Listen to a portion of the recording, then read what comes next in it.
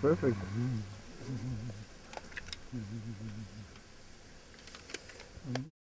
It's like the size of a soccer ball.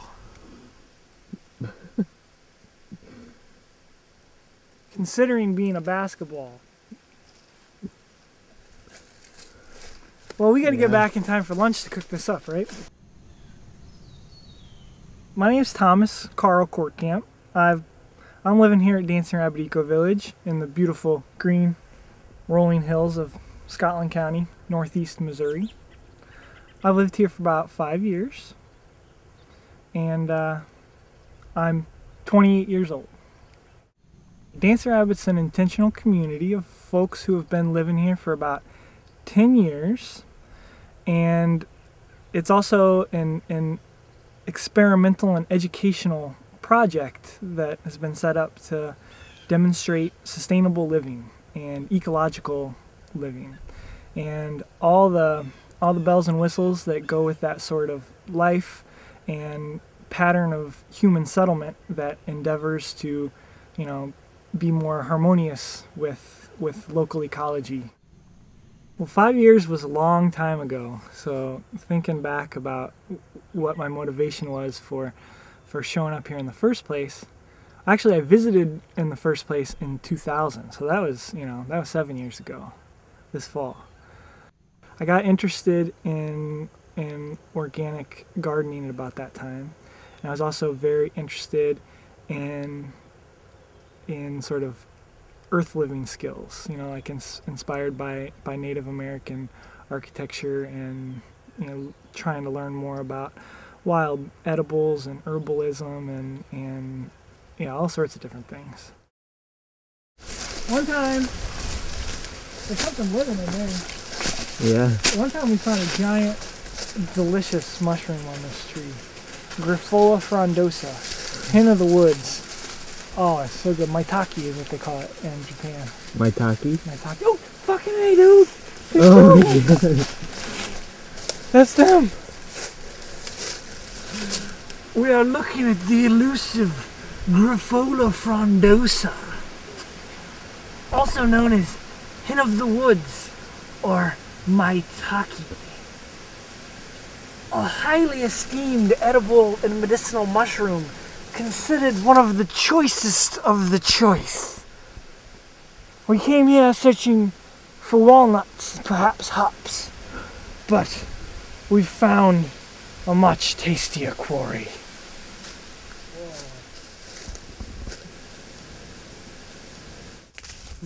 Really wanted to be rooted in a place, you know, I got that feeling, especially from reading a lot of essays and poems by Gary Snyder, great author, and he speaks a lot about living in a place and really taking care of a place, and so I don't know if I really knew what that meant, but it struck some sort of a chord, and I was like, yeah, I just want to settle down, you know. I want to dig in.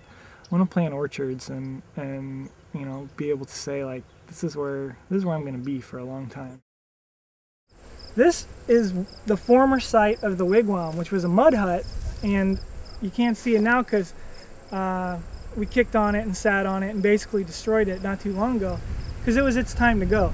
But I stayed in here and had a stove in there and kept a simple earthen dwelling for a few years.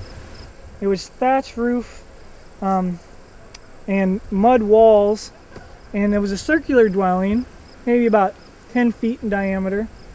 There was a fridge in the middle, which is a big hole that I could, you know, stand in and put a lot of stuff in, and a door and a window, and so it was pretty comfortable. I had a tarp pitched over the whole thing because I never really quite finished or figured out the thatch. I don't feel like the particular lifestyle I lead compared to other people here should be touted as, you know, as better or simpler or more ecological. It's just sort of an outgrowth of who I am and what my habits are and my proclivities. So yeah, so I guess I kind of like things simple sometimes, or sometimes I like them complex and powdered and cream filled. This is the tent going by the current name of Cracker Box Palace, that I've been staying in this summer and fall, and even into this winter. Just an old Coleman camping tent with a heavy canvas tarp over it. But for 3 seasons living, or for a rugged 4th winter season, it does a good job of staying dry and a place to keep my clothes and sleep and keep tools in here and food and all that too. Okay, now we are back to the cooking show. For this episode, there will be no cooking. Everything is already prepared. Sort of. When I'm hungry in a pinch and haven't got the solar oven going, then I fall back on the wonderful standard of rolled oats.